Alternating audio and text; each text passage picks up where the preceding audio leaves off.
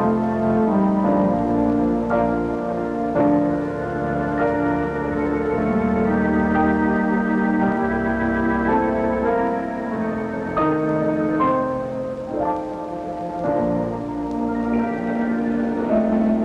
is Yankee Stadium, New York. This is an historic hour.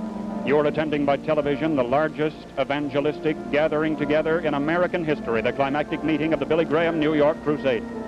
By 9 this morning, the parking lots adjacent this ballpark were filling up. By mid-afternoon, they were overflowing. Tonight, not a seat remains unoccupied in a stadium that can hold 80,000, and others line the infield and outfield to a point of saturation. It beggars belief that one other individual could be crowded into these premises. All of the gates of Yankee Stadium have been closed. Thousands of others are milling about out on the extra perimeter of Yankee Stadium beyond the confines of the stadium itself, and those will be served by loudspeakers that have been placed there for their convenience. Up until this moment, the greatest crowd ever to attend one evangelistic meeting in the United States was in the Cotton Bowl, Dallas, 1953. 75,000 were there. More than 100,000 are here. And now we have a very special guest this evening, and we're going to ask Mr. Billy Graham to come and introduce that guest for us.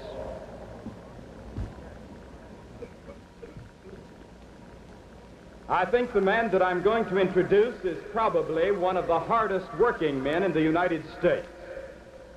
He has certainly brought new luster to the office of Vice President. He has become America's #1 ambassador of goodwill. It's been my privilege to follow in some of his footsteps in other parts of the world and found his popularity tremendous overseas wherever he has gone. He's a young man with vision, and I found him to be a man of humility and integrity and courage.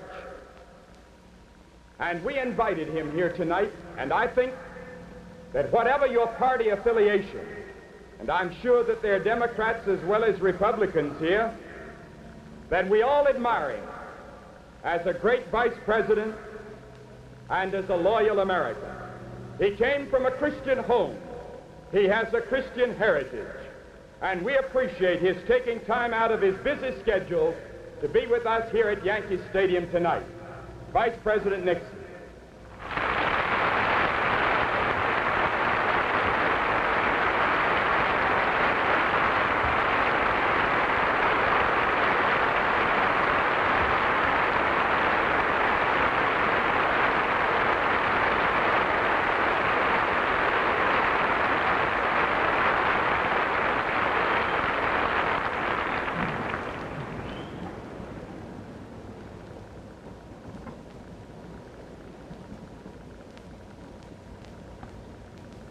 Dr. Graham,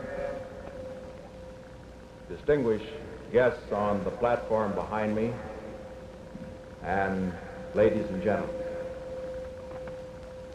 May I first bring to this great audience here in Yankee Stadium and those who are listening on television and radio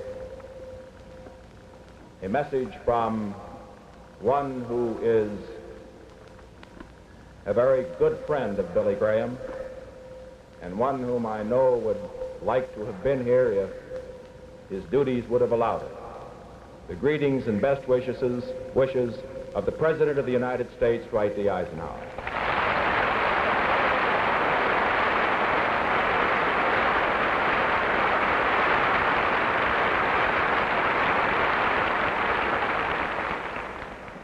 Now, Billy has given me permission to, as he says, say a few words. I preside over a body in which nobody says a few words. But in any event, I know that all of you, as well as I, are looking forward to hearing Billy Graham tonight and not hearing me. But I do welcome the privilege of saying just a word to this great audience on this occasion. One cannot stand, as I do, in the center of the baseball diamond at Yankee Stadium with this tremendous crowd all around us without thinking of what this meeting means and what it represents. As many of you, perhaps all of you, are aware, This is a very significant year in the history of America. It was just 350 years ago that the first settlers landed at Jamestown. And just 13 years after that, the Mayflower came to Plymouth Rock. My friends in Virginia, incidentally, tell me that the only reason the Mayflower came to Massachusetts was that it was blown off its course on the way to Virginia. But in any event, when we think of the landing at Jamestown, when we think of those hardy people who crossed the Atlantic in the Mayflower, we inevitably think of why America has enjoyed the tremendous progress that we have. There are some who will tell you that America has become today the most powerful nation in the world, producing almost half the world's goods, the strongest militarily and economically that the world has ever seen, that all this has happened because of the great resources with which we have been blessed. And it is true that all of us should be thankful for the fact that we have enjoyed and have been blessed by the tremendous natural resources which we found in this land. But we know that other peoples have had similar advantages and have not enjoyed the progress that we've had. There are others who will credit America's progress to another factor. They will say that America is a great nation today because Americans are a great people. But have you ever stopped to think who the people of America are? Ours is no master race in the Nazi or fascist sense. Americans came from all the continents, from all the races, from all the nations of the world. No, when you examine the reasons for America's greatness, I think we must go further. There are others, one of which certainly is the fact that we have enjoyed here the blessings of liberty. Another of which is the fact that each individual American should have the opportunity to make his own contribution in his own way to the nation's greatness. But certainly on such an evening as this, I'm sure we all realize that one of the most basic reasons for America's progress in the past and for our strength today is that from the time of our foundation, we have had a deep and abiding faith in God. And that is why this crusade, culminating in this meeting tonight, means so much not just to New York, not just to the Atlantic seaboard, but to all of America and perhaps to the world as well. Because it serves to remind us all of the fact that we as a people can be only as great as we have real faith in the Creator, to whom we owe everything that we enjoy.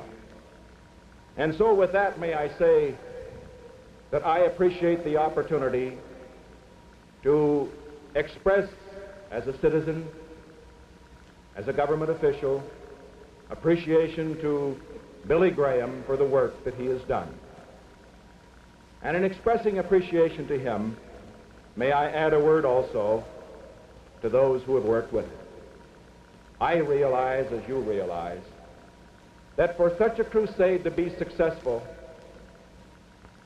it took the work of literally thousands of people, thousands that I or you will never meet, but thousands who have spent as much time as anyone up here in front of you has spent in order to see that this crusade would be successful.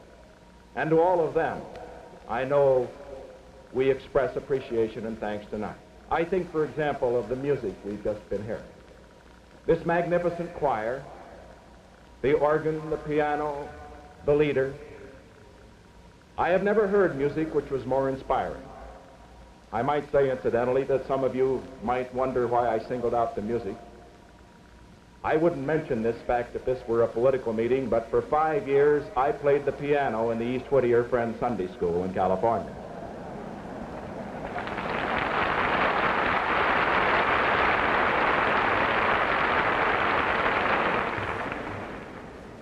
And then finally, the man who just introduced me, Billy Graham. If you read Stanley Hye's book, you will get one estimate of why Billy Graham has had the tremendous success that he's had. I think I know him pretty well. I played golf with him, and incidentally, he isn't a very good golfer. He can't even beat me.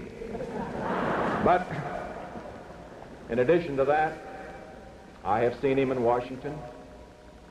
I have talked to him in my office before and after his trips abroad. And I think I know something of why he has had the great impact here in the United States and in all the countries he has visited. Yes, he's a very eloquent speaker. You have seen him and you've heard him tonight and will hear him again. But that isn't the major reason, in my opinion, because others can be eloquent speakers and not be as effective as he has been. He also is a great organizer. This meeting is the best indication of that, but that alone by itself would not be enough for his success. I think there are other qualities, many perhaps, but just two that I would like to mention. And one is that here is a man who believes. Here is a man who is sincere. Here is a man who, when he speaks, you feel that he is talking about something that he knows, that he believes, and that he feels deeply. And then there is another quality, a quality which you know as well as I. For a man to walk into this stadium as he did tonight, to see this tremendous crowd, and still retain humility, such a man is indeed a remarkable person. And as we walked across this stadium and came up to this platform, I remarked about this crowd and I said, Billy, you can be proud that such a wonderful crowd has come tonight. Why, as a matter of fact, it just occurred to me that on October 23rd, 4th, and 5th, the Yankees will play the White Sox here at Yankee Stadium. 18 of the best ball players in the world, and they will have a hard time getting this stadium filled. And so Billy Graham, one man filling it, should feel pretty proud of himself. But you know what he said?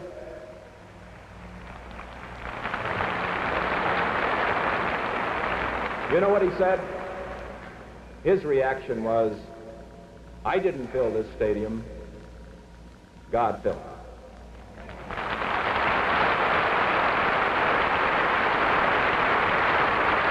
So, with that, may I say, I've appreciated the opportunity to be with you, to pay my respects and my tribute to Billy Graham, but most of all, to what he stands for. And may I wish for all of you and for him that God will be with you all the days of your life. Thank you.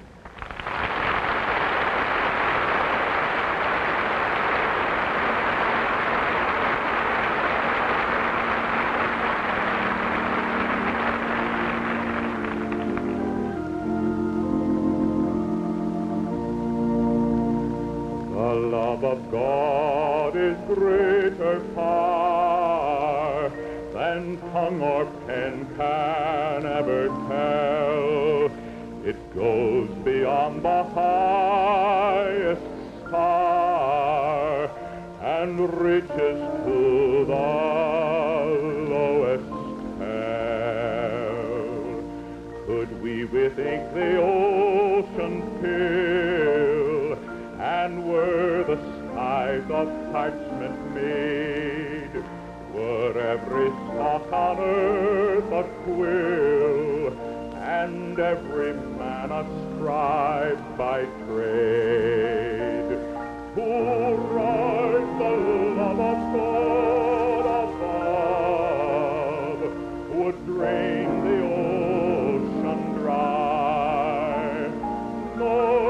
the scroll contained the whole, both stretched from sky to sky. Oh, love of God, how rich and pure, how measureless and strong, it shall forever flow and endure. The saints, the angels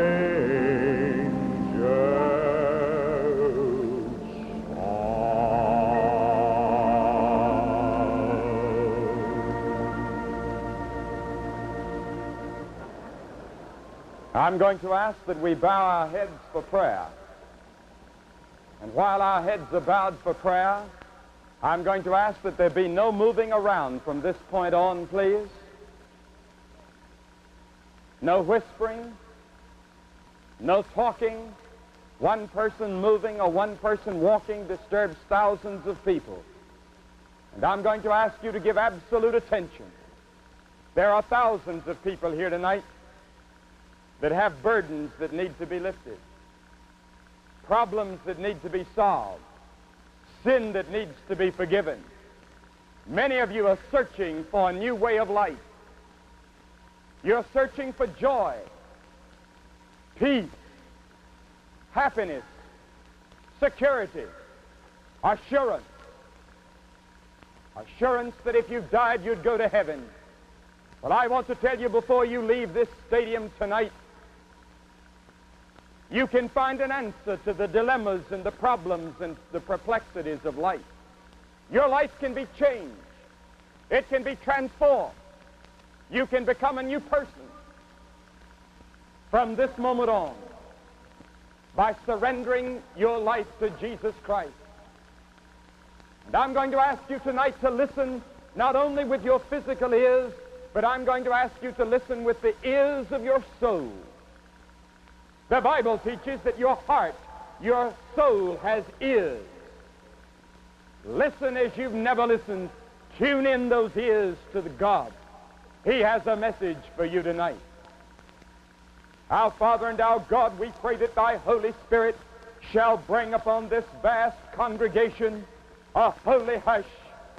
And we pray that thy Spirit shall draw and convince and convict and bring men to the Savior. For we ask it in his name. Amen.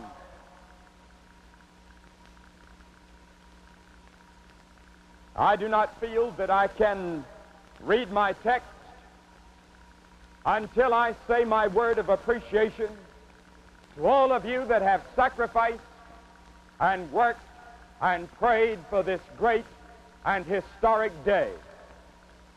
And all of those gracious and thoughtful words that the Vice President has said, I want to hand over to the one to whom it belongs all the credit, to the person of our Lord Jesus Christ. Tonight, I want you to turn with me to Exodus, the 32nd chapter. The 32nd chapter of the book of Exodus and the 26th verse. Night after night, I've asked people to bring their Bibles. I hope that many of you have brought your Bibles tonight. Exodus, the 32nd verse in the 26th chapter for our first scripture. Here it is. Here we have a picture of Moses standing before a great crowd of people, something like this. And Moses stood in the gate of the camp and said, "Who is on the Lord's side? Let him come unto me." And all the sons of Levi gathered themselves together unto him. Then I want you to turn with me to the book of Joshua and the 24th chapter in the 15th verse, and we read these words. "And if it seem evil unto you to serve the Lord, choose you this day whom ye will serve, whether the gods which your fathers served that were on the other side of the flood, or the gods of the Amorites in whose land ye dwell. But as for me and my house, we will serve the Lord." And the people answered and said, "God forbid. that we should forsake the Lord to serve other gods. In these two passages of Scripture, we find two of the greatest leaders of the Old Testament, Moses and Joshua. On both occasions, the people had wandered into idolatry. On both occasions, Moses and Joshua preached to the people. On both occasions, Moses and Joshua said, choose you whom you shall serve, whether the gods of the other nations or whether you will serve the true and the living God. Tonight, I want to tell you before you leave Yankee Stadium, you too shall have to choose, because there is no neutral ground concerning Jesus Christ. You will have to choose whether you're going to serve God or whether you're going to serve the gods of materialism and secularism and the other gods of America. Julius Caesar, once ordered by Pompey to disband his legions in Gaul, he passed at the river that divided Gaul and Italy and said, if I pass not this river immediately, it will be the beginning of all misfortune. The die is cast. And then he drove his chariot into the river and stood on the Italian side, ready for battle and ready for destiny. I tell you tonight, you will have to make a choice. Alexander the Great was once asked how he conquered the world. He said, by not wavering. Tonight I'm going to ask that you not waver, that you not be indecisive, but that you make a clear-cut choice and choose Jesus Christ as your Lord and Master and Savior. Joshua was one of the greatest military heroes of all time, if you remember. He led the spies into the promised land. And with Caleb, he made the minority report. He led Israel across Jordan's River. He led Israel into the battle of Jericho and defeated the hostile tribes of Canaan. He was a man of loyalty and obedience. He was courageous and faithful, and above all, he was a man of decision and action. But now the war was over, and Joshua found that the people were declining toward idolatry. And many times the problems of peace are greater than the problems of war. And the great sin of America tonight is idolatry. The first commandment says, thou shalt have no other gods before me. And God says, if you break that commandment, if you break any of the 10 commandments, ye shall die. And that's what sin is. The word sin means transgressor, a breaker of God's law, a breaker of the 10 commandments, or a coming short of God's standards and God's requirements. And God said, we've all come short. We've all broken his laws. And one of the laws that every person in this stadium tonight has broken is the first commandment. Thou shalt have no other gods before me. You say, well, Billy, I don't have any gods that I make with my hands, that I go out in the backyard of my home or in my apartment and worship. Ah, yes, but we have American gods, the gods of lust, the gods of secularism, the gods of indifference, the gods of amusement, the gods of all types of materialism that are rampant throughout America tonight. And God says you'll have to make a choice. He said, if you want to continue in your lust, continue in your sins, continue in your materialism without giving regards to God, he said, go ahead. Because when God created you, he gave to you an ability that he did not give to any of his other creatures. He gave you the ability to choose. You can live any kind of life you want to, and I say this reverently, there is nothing God can do about it. Because you have a will of your own. You can choose to serve God or reject God. You can choose to serve God if you like, or you can choose to serve other gods if you like. You have the right to choose. And thousands of people listening to my voice tonight have chosen other gods. You have chosen the other gods of America. And I tell you tonight, the message of the Lord God to the American people tonight is this: choose you this day whom you'll serve. Choose whose side you're going to be on. Moses stood before the people of his day and said, choose. Joshua stood before the people of his day and said, choose. Christ stood before the people of his day and said, choose. The people of Israel had gone into idolatry. Outwardly, they were followers of God. They believed in God. I think most Americans believe in God. The Catholic Digest recently said that 99% of the American people now believe in a supreme being. We believe in God. But that's not enough. We believe in God. We're not against God. We're not antagonistic to God. We just don't have time for God. We're too busy. Too busy with our money making. Too busy with our pleasures. Too busy with our amusements. Too busy with all the other things of life. We don't have time for God. We don't have time for Bible reading. We don't have time for prayer. We don't have time for church attendance. We don't have time for the things of God and for the things of the soul. The Bible teaches that you have a body with eyes and ears and nose and hands and feet. And that body of yours is soon going to the grave. Every heartbeat is a heartbeat near a death. And every one of us are headed toward death, and your body goes to the grave, but you live on. Your soul, that part of you that thinks, and that part of you that is called personality, lives forever. And the Bible teaches that the wages of sin is death. The result of your idolatry, the result of your sins means spiritual death. It means separation from God. It means destruction. It means hell. And thousands of us tonight are on the broad road that leads to destruction. And tonight, I would say with Moses, I would say with Joshua, turn, repent, choose God, serve Him, live for Him. That is the message of God tonight to this great audience of people at Yankee Stadium. They must decide, and you must decide, whether you want to serve other gods or whether you will serve the true and the living God. And Joshua said, you must decide now, not tomorrow. He said now, immediately. I believe that this meeting tonight is not by accident. There is no organization that we could have had that would have brought this great crowd. There is no man that could have brought this crowd. This crowd has been brought together, I believe, by the Spirit of God, using all of us working together. And I don't believe anybody is here by accident. I believe you are here by divine appointment. I believe this is your night with Almighty God, and it may never come again like this. You stand face to face with a decision, with a choice, to choose either the broad road that leads to destruction or the narrow road that leads to eternal life. And when you walk out of Yankee Stadium tonight, you will be walking one of those two roads.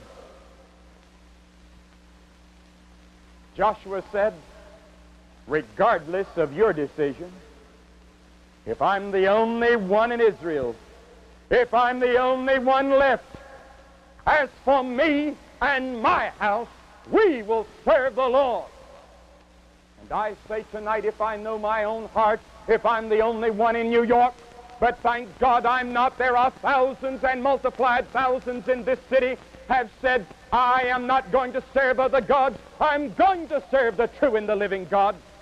And during the past few weeks, we've seen thousands of all walks of life as they've moved out of those great stands at Madison Square Garden and come to stand on the Lord's side by receiving Jesus Christ into their hearts and their lives. The Bible teaches that we must make a choice. Adam had to make a choice when he stood before the forbidden tree. God had created Adam and Eve in His own image because God is a God of love. And together they had walked in the Garden of Eden in friendship. But that friendship was broken. A wall was built between man and God when man deliberately rebelled against God, deliberately disobeyed God. And every son of Adam since that day has disobeyed God. And we're all sinners. We're sinners by birth. We're sinners by choice. We're sinners by practice. And now the Bible says that God so loved the world that He gave His only begotten Son. And when you look on the churches of this city, you will see a cross. That cross signifies that Jesus Christ came to seek and to save that which was lost. That God commended His love toward us in that while we were yet sinners, Christ died for us. And on that cross, Christ died and shed His blood that our sins might be forgiven. and that we might bring God and man back together again. But you must choose. You must choose whether you're going to serve Christ, whether you're going to give your life to Christ, or whether you're going to serve your own gods and the gods of your own making and the gods of your own devices. The rich young ruler had to serve. Moses had to serve. And when Moses made his choice, the Scripture says these words, by faith, Moses, when he was come to years, refused to be called the son of Pharaoh's daughter, choosing rather to suffer affliction with the people of God than to enjoy the pleasures of sin for a season, esteeming the reproach of Christ greater riches than the treasures in Egypt, for he had respect unto the recompense of the reward. By faith he forsook Egypt, not fearing the wrath of the king, for he endured as seeing him who is invisible. Yes, we must choose between two ways of life, as Moses did, as Joshua did. In Proverbs 14:12, the Bible says, there is a way which seemeth right unto a man, but the end thereof are the ways of death.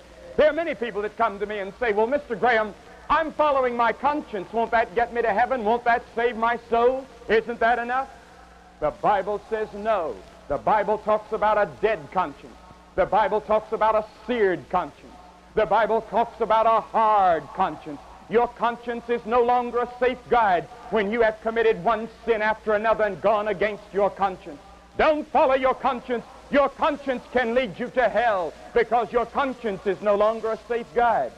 And then there are other people that say, well, if I'm sincere, isn't that enough? No, sincerity alone will not take you to heaven. I think I told you one night about a man who picked up a football at the Rose Bowl. He ran 65 yards and 90,000 people cheered, and we had our glasses right on him, and he was the most determined, sincere man I've ever seen, but he ran the wrong way and lost the game. And it's possible to be sincere and be wrong. There are others that say, well, Billy, I've done great works. I'm a great moral person. I've lived a good life. Isn't that enough? I've treated my neighbor as myself. Isn't that enough? That's not enough. The Bible says, for by grace are ye saved, through faith, and that not of yourselves. It is the gift of God, not of works, lest any man should boast.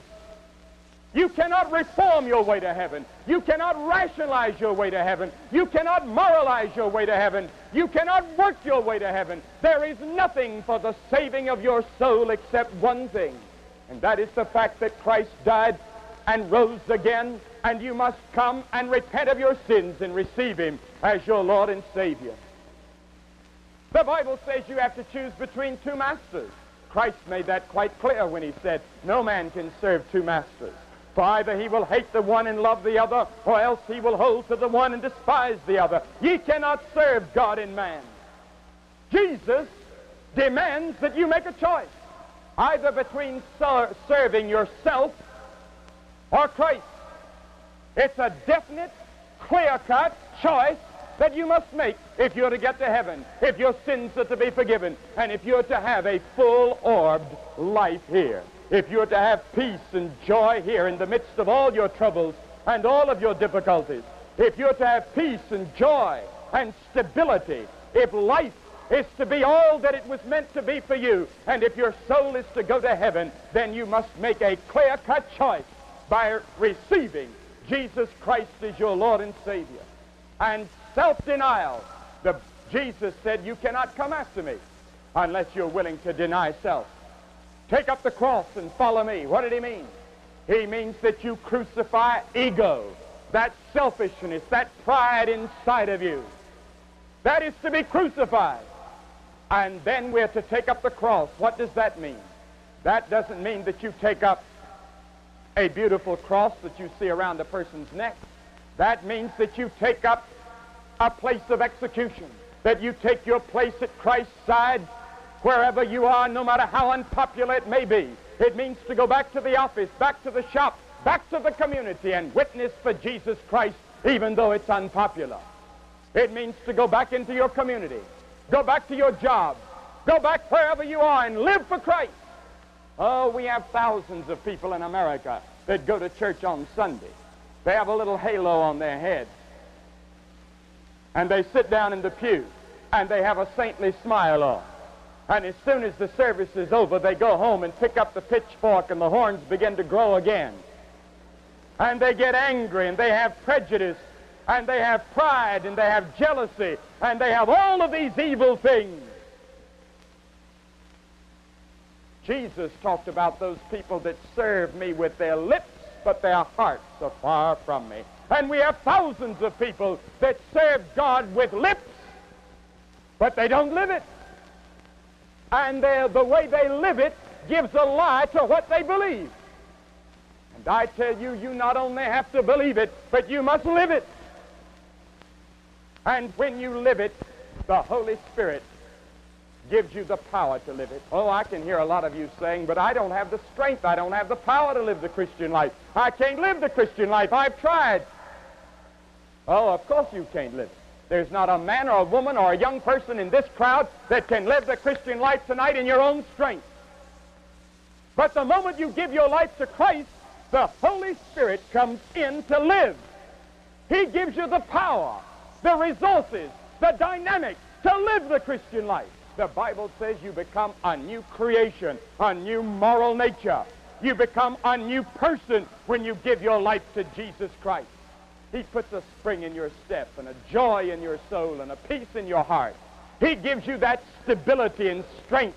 He gives you a new dynamic. You have a new moral nature. You have an assurance that if you died, you'd go to heaven. The Bible says these things I write unto you that believe on the name of the Son of God, that ye may know that you have eternal life, and that ye may believe on the name of the Son of God.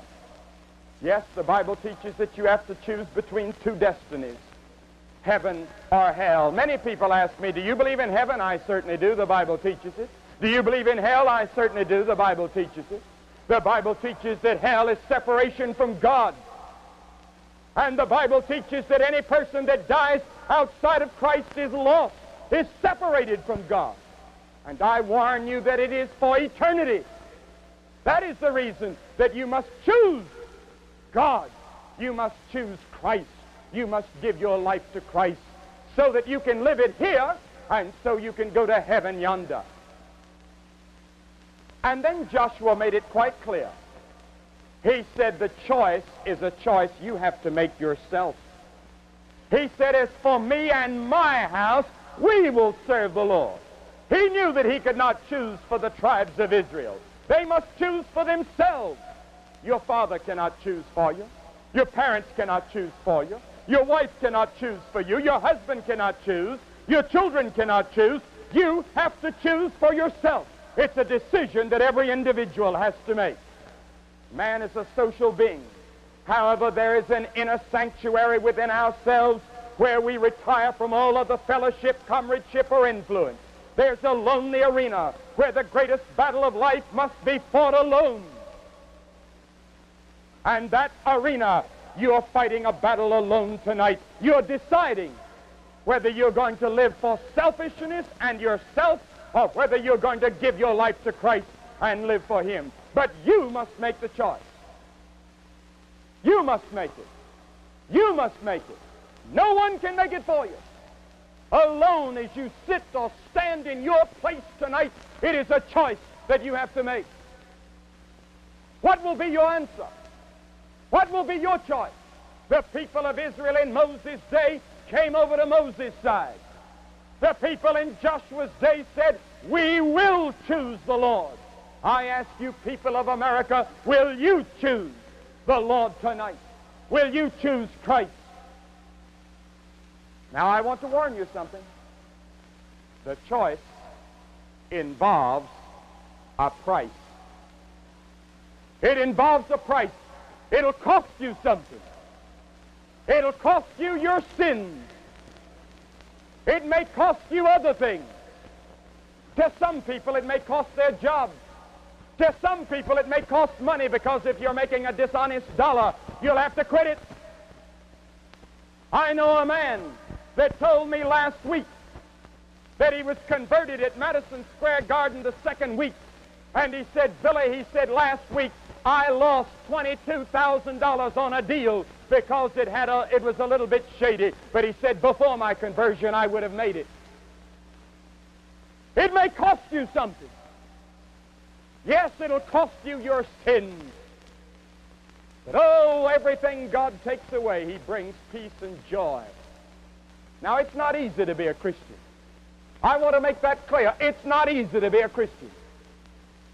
Oh, I know it's easy in America to call ourselves Christians, but I tell you, it's not easy to be a Christian. It's not easy to read your Bible every day. Many times it's not easy to spend time in prayer every day that the Christian life requires. Many times it's not easy to go faithfully to church, but the Christian life requires it. It's not easy to say no to temptations. It's not easy to stand up for moral right in a community. It's not easy. Many times the Christian life is the most difficult of all because you're going against the whole trend of what may be popular many times. To stand for what is right and truth and honesty and integrity. It cost Paul his head. It cost all the apostles their lives. To stand for Christ. Paul suffered 1,000 times. I ask you tonight, have you suffered for Christ? Well, I want to tell you, don't you come to Jesus Christ unless you're willing to deny self and take up the cross. Don't come to Christ unless you're willing to suffer if necessary to follow him. Jesus demands a cross, demands that you carry a cross. Are you willing tonight?